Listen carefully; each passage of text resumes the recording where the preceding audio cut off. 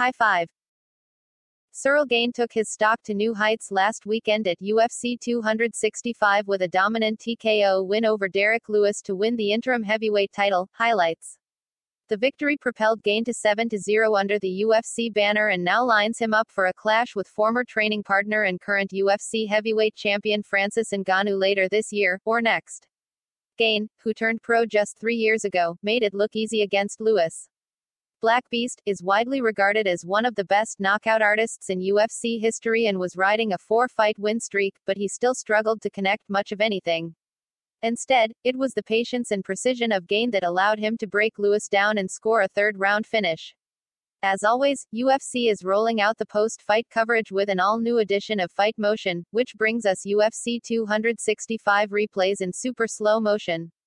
It's pretty impressive to watch, especially considering the dominance displayed by Gane in just his 10th professional fight. Check out the UFC 265 Fight Motion video in the above player. Gane, 31, now has to prepare to face arguably the most destructive heavyweight in MMA history. Ngannou has been absolutely obliterating opponents of late and certainly has the power to match the precision of Bon Gaiman. Things should get interesting to say the least. For complete UFC 265 results and coverage, click here. Punch the like button and kick the subscription bell.